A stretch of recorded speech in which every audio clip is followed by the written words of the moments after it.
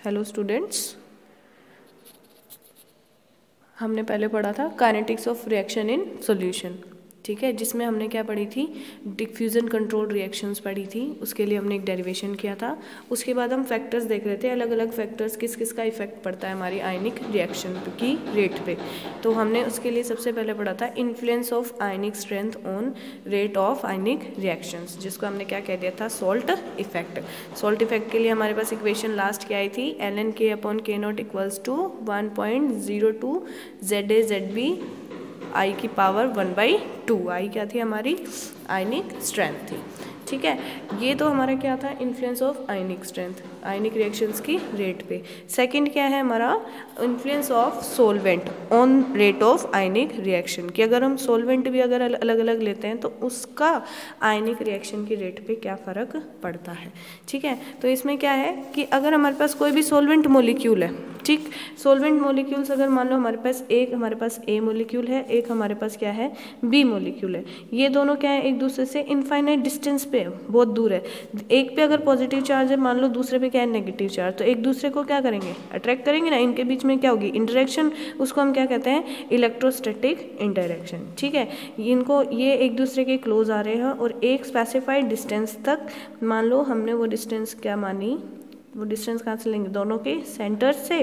वो डिस्टेंस कितनी है हमारी, DAB, इतनी हमने क्या मान ली, वो डिस्टेंस मान ली। तो यहाँ से यहाँ आने पे ये हमारा क्या बनेगा, एक्टिवेटेड कॉम्प्लेक्स। क्या बनेगा, ये एक्टिवेटेड कॉम्प्लेक्स बनेगा, ठीक है।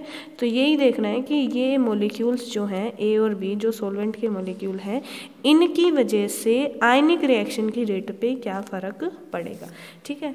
तो वही है, हमने माना कि हमारे पास कोई आयनिक रिएक्शन हो रही है जिसमें दो आयन्स हैं, ए और बी, दो आयन हैं। ए के ऊपर चार्ज माना हमने ZAE, बी पे हमने चार्ज क्या माना, ZBE। चार्ज तो ZE है, ठीक है।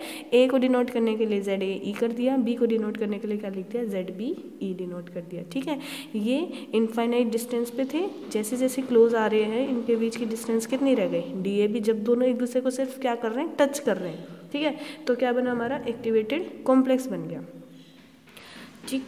अब इन दोनों आयंस को एक दूसरे मतलब इनफाइनाइट डिस्टेंस से स्पेसिफाइड डिस्टेंस DAB तक लाने में कितना वर्क करना पड़ेगा, तो वो वर्क डन किसके बराबर होता है। नॉर्मली अगर हम किसी भी चार्ज A और B की बात करें तो वो वर्क डन किसके बराबर होता है, हमारा चार्ज, ठीक है।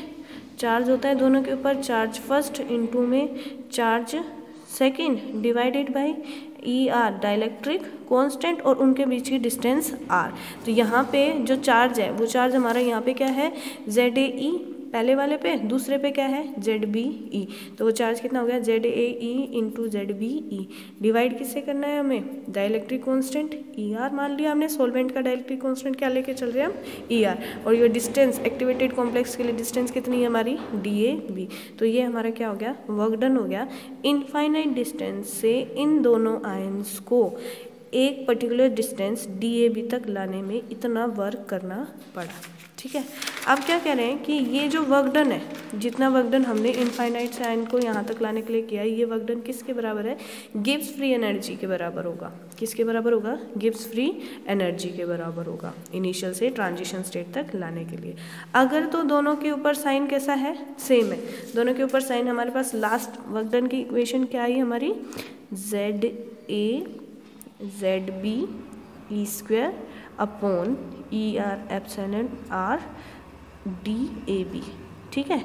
अगर तो दोनों के ऊपर जो चार्ज है पॉजिटिव है, मतलब सेम चार्ज है, तो वर्क डन कैसा आएगा, पॉजिटिव आएगा, ठीक है। दोनों के ऊपर माइनस है, सेम चार्ज है, माइनस इंटू माइनस वापिस से वो क्या हो जाएगा, पॉजिटिव। वर्क डन कितना कैसा रहेगा, पॉजिटिव रहेगा, ठीक है। अगर दोनों के ऊपर अपोजिट चार्ज है, मान लो ZA पे पॉजिटिव, ZB पे नेगेटिव, या फिर ZA पे नेगेटिव और ZB पे पॉजिटिव, तो जो हमारा वर्क डन आएगा उस केस में, पॉजिटिव और नेगेटिव की केस में, वो वर्क डन कैसा आएगा हमारा, नेगेटिव वर्क डन आएगा, ठीक है। अब क्या कहता है कि जैसे हम ये वर्क डन निकालते हैं, जो हमारी फ्री एनर्जी जो आती है, जैसे किसने कहा ना ये जो वर्क डन होगा वो क्या होगा, इलेक्ट्रोस्टैटिक कंट्रीब्यूशन होगा गिव्स फ्री एनर्जी के लिए, ठीक है, जो इंक्रीज हो रही है इनिशियल से ट्रांजिशन स्टेट तक, क्योंकि डिस्टेंस जैसे जैसे कम होगी, डिस्टेंस की क्या है इन्वर्सली प्रोपोर्शनल है ना वर्क डन, तो डिस्टेंस जैसे जैसे कम होगी वैसे वैसे ये क्या होगी, गिव्स फ्री एनर्जी की वैल्यू इंक्रीज होती जाएगी। तो अब कह रहा है कि यहाँ पे एक नई टर्म और आती है, क्या है, क्योंकि सॉल्वेंट की बात करें तो मोलर कंसंट्रेशन में फर्क पड़ेगा, मोलर नॉन इलेक्ट्रोस्टैटिक टर्म आ जाती है, जिसको हम क्या कह रहे हैं, डेल जी हैश NES। NES का मतलब क्या है, नॉन इलेक्ट्रोस्टैटिक इंटरेक्शन। तो अब जो फ्री एनर्जी होगी, फ्री एनर्जी ऑफ एक्टिवेशन पर मोलिक्यूल, क्या है ये, पर मोलिक्यूल, पर मोलिक्यूल मतलब ये देखो, ये जो हम बात कर रहे थे वर्क डन, जो पहली जो टर्म हमने बात करी वो वर्क डन क्या थी, ए और बी दोनों क्लोज आ रहे हैं, है ना, एक DAB डिस्टेंस तक, तो ये एक मोलिक्यूल बना ना, तो ये तो पर मोलिक्यूल की बात है, मतलब इसको तो Na से डिवाइड करना नहीं। जो हम ये टर्म बात कर रहे हैं नॉन इलेक्ट्रोस्टैटिक इंटरेक्शन की बात कर रहे हैं, ये टोटल की बात हो गई, तो इसको हम डिवाइड किससे कर देंगे, एवोगैड्रो नंबर से, तो मेरे पास एक मोलिक्यूल के लिए क्या आ जाएगा, नॉन इलेक्ट्रोस्टैटिक टर्म आ जाएगी। ऐसे ही ये जो फ्री एनर्जी थी, गिव्स फ्री एनर्जी, उसको भी मैंने किससे डिवाइड कर दिया, Na से डिवाइड कर दिया, तो मेरे पास फ्री एनर्जी ऑफ एक्टिवेशन आ गई पर molecule, del ji hash upon Na equals to del ji hash non electrostatic term divided by Na plus ZA ZB E² upon ER DAB, ठीक है। अब आपने लास्ट सेमेस्टर में पढ़ी थी activated complex theory. Activated complex theory के according जो rate constant था, आपने कोलिजन थ्योरी पढ़ी, ट्रांजिशन स्टेट थ्योरी पढ़ी, ऐसे एक्टिवेटेड कॉम्प्लेक्स थ्योरी पढ़ी, उसमें जो रेट कांस्टेंट होगा वो रेट कांस्टेंट किसके बराबर होगा, KB Boltzmann constant, temperature, Planck's constant, H exponential की पावर E की पावर माइनस डेल जी हैश अपॉन RT। ये डेल जी हैश क्या था, complete free energy change, free energy की वैल्यू तो थी एक्टिवेशन भाई E अपॉन RT है ना, तो वो यहाँ पे क्या आ गया था, डेल जी हैश, ये फ्री एनर्जी ऑफ एक्टिवेशन है। तो अब हम यहाँ डेल जी हैश की वैल्यू सब्सटीट्यूट करेंगे from equation 2। Del ji hash किसके बराबर होगा, Na से मल्टीप्लाई कर दो थ्रू इक्वेशन को, क्या हो जाएगा, यहाँ पे तो n मल्टीप्लाई बाई Na, क्या इक्वेशन है हमारी, del ji hash upon Na equals to del ji hash non electrostatic term divided by Na plus ZA ZB E² upon ER DAB। हमें किसकी वैल्यू चाहिए, डेल जी हैश की, तो मैं through out equation को Na से मल्टीप्लाई कर दूं, तो इस टर्म को देखो जब हम Na से मल्टीप्लाई करेंगे तो Na से Na कैंसिल, ये ऐसे ही हम इस टर्म को मल्टीप्लाई करेंगे, यहाँ से Na कैंसिल, और यहाँ पे Na से मल्टीप्लाई करेंगे तो ऊपर वाली टर्म में क्या आ जाएगा, Na आ जाएगा, ठीक है। तो डेल जी हैश की जगह हम क्या लिख सकते हैं, डेल जी hash NES minus NA ZA ZB E² ER DAB, ठीक है। तो मैंने डायरेक्ट रख दिया यहाँ पे, तो क्या आ जाएगा, इस इक्वेशन में सब्सटीट्यूट करना था, KBT एक्सपोनेंशियल माइनस डेल जी हैश की वैल्यू क्या आ जाएगी, डेल जी हैश NES है ना अपॉन RT, और दूसरी टर्म क्या थी माइनस ZA, तो यहाँ पे क्या आ जाएगा, ये भी एक्सपोनेंशियल में आएगी ना, क्योंकि कैसे आएगी ये टर्म, रखो ज़रा, क्या आ जाएगा, K will be KBT Boltzmann constant, temperature, Planck's constant, exponential, ठीक है। मैं 1 अपॉन RT अलग कर लेती हूँ, डेल जी हैश की वैल्यू सब्सटीट्यूट कर दो, डेल जी हैश क्या था हमारा, डेल जी hash non electrostatic term plus ZA ZB E² Na upon ER DAB, ठीक है, यही आएगा, यही थी हमारी टर्म, यहीं पे हमने वैल्यू सब्सटीट्यूट करी है, ठीक है। अब क्या करा आपने, एक्सपोनेंशियल की पावर ये और ये है ना, तो हमने भाई अगर मैं इसको तोड़ के लिख दूँ कैसे, एक्सपोनेंशियल है ना, और RT तो दोनों के नीचे जाएगा, इन माइनस क्या होगा, minus del ji hash upon RT and ES, ठीक है, और exponential minus ZA ZB E² Na upon ER DAB RT, ठीक है।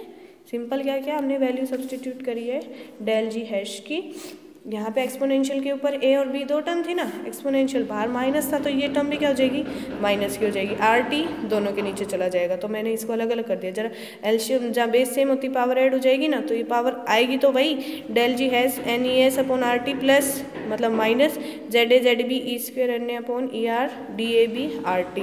माइनस कॉमन ले लो तो हमारे पास यही टर्म बचेगी, ठीक है। तो हमारे पास क्या आ गया, रेट कांस्टेंट की वैल्यू आ गई फ्रॉम एक्टिवेटेड कॉम्प्लेक्स। हमने किसकी वैल्यू सब्स्टिट्यूट कर दी, डेल जी हैश की, ठीक। अब दोनों तरफ लोग ले लो, नेचुरल लोग ले लो। नेचुरल लोग लोगे तो क्या आएगा हमारे पास, पूरे की लोग लेंगे, एल एन के इक्वल्स टू एल एन, यही टर्म थी के B T upon H exponential ये एक्सपोनेंशियल ये। अब देखो एल एन के अंदर ए इंटू बी इंटू सी, इसको मैंने क्या मान लिया ए, इसको क्या मान लिया बी, इसको पूरे को क्या मान लिया सी।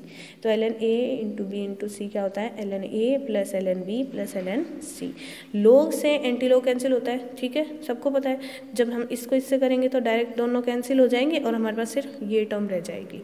तो ये क्या हो जाएगा, एल एन के इक्वल्स टू एल एन के बी टी अपॉन एच। अब क्या होगा, लोग से एंटी लोग कैंसिल, दूसरी टर्म एल एन बी लिखेंगे ना, ये इससे ही कैंसिल हो गया, क्या बचा माइनस डेल जी hash upon R T N E S वाली टर्म।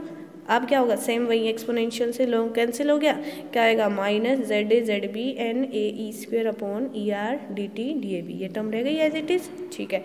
अब देखो अगर हम ध्यान से देखें, ये बोल्ट्जमैन कांस्टेंट की वैल्यू कांस्टेंट, किसी पर्टिकुलर टेम्परेचर पे रिएक्शन को स्टडी कर रहे हैं तो टेम्परेचर भी कांस्टेंट, एच प्लैंक्स कांस्टेंट की टर्म भी कांस्टेंट। अब जो ये टर्म थी हमारी है ना, इलेक्ट्रोस्टैटिक टर्म जो थी, इस ये टर्म की वैल्यू भी क्या एक्सपेरिमेंटल है, कांस्टेंट है, ये भी आर की वैल्यू कांस्टेंट, टी की वैल्यू कांस्टेंट, ये सारी की सारी टर्म क्या हो गई कांस्टेंट हो गई। इसको हमने एक नया नाम दे दिया एल एन के नोट, ठीक है।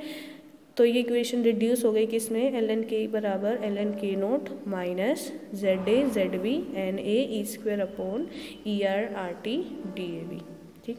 अब इस इक्वेशन में अगर मैं ग्राफ प्लॉट करूँ किस किस के बीच में, एल एन के और 1 upon E R, L N के को अगर मैं ले लूँ किस पे, वाई एक्सिस पे, और 1 अपॉन ई आर जो है इसको हमने किसको ले लिया, एक्स एक्सिस पे।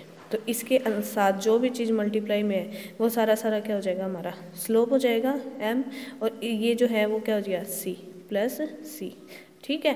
यही टर्म आएगी हमारी स्लोप, ये इंटरसेप्ट c क्या हो गया इंटरसेप्ट, एल एन के नोट क्या हो गया इंटरसेप्ट, स्लोप m क्या हो गया minus of Z A Z B N A E square upon R T D A B. Slope negative है तो ग्राफ कैसा आएगा, अगर हमारा स्लोप ये है, वाई एक्सिस पे मैंने क्या रख दिया एल एन के को रख दो, और एक्स एक्सिस पे ग्राफ प्लॉट कर रहे हैं 1 अपॉन ई आर के बीच में। तो 1 अपॉन ई आर के साथ जो भी टर्म मल्टीप्लाई में वो स्लोप, और वो उसके आगे टर्म कैसी है माइनस, तो स्लोप कैसे आएगा डाउनवर्ड। इसी तरह से ग्राफ बनेगा, स्लोप नेगेटिव है तो इसी तरह से ग्राफ बनेगा, ठीक है। अब ये स्लोप की वैल्यू हमारे पास क्या आई, Z A Z B N A E square upon R T D A B, ठीक है। ये जो इक्वेशन आई, इक्वेशन किसकी आई, स्ट्रेट लाइन इक्वेशन आई, ठीक है। यहाँ से हम अगर लोग क्या कह रहा है, it shows that the logarithm of rate constant of any ionic reaction varies inversely with the dielectric constant. जो रेट कांस्टेंट की वैल्यू है आयनिक रिएक्शन की, वो इनवर्सली प्रोपोर्शनल है किसके, डाइलेक्ट्रिक कांस्टेंट के। जितना ज़्यादा डाइलेक्ट्रिक कांस्टेंट होगा रेट कांस्टेंट की वैल्यू उतनी क्या हो जाएगी, कम हो जाएगी, ठीक। अब हम इसमें अगर ग्राफ प्लॉट करेंगे और स्लोप की वैल्यू निकालेंगे, स्लोप वैल्यू अगर हमें पता है तो हम वहाँ से D A be activated complex में जो डिस्टेंस है दोनों एटम्स के बीच में, आयंस के बीच में, उसको कैलकुलेट कर सकते हैं, ठीक है। इतनी थी ये। नेक्स्ट में हम नेक्स्ट पढ़ेंगे कैटालिसिस और एसिड बेस कैटालिसिस।